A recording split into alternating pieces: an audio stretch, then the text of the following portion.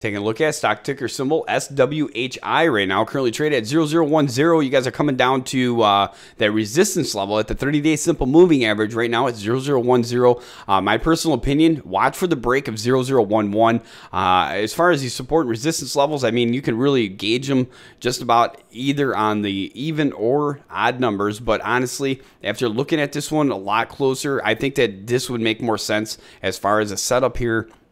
We're going to be watching for that 0011 break to confirm possible setup here, resistance levels at 1113, and then support at, I have a support or a resistance level over here at 10 as well, but honestly, 99 is what we're going to be paying attention to here.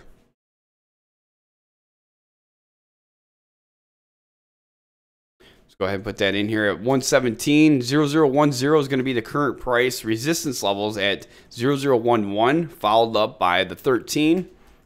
Support 0009 and 7.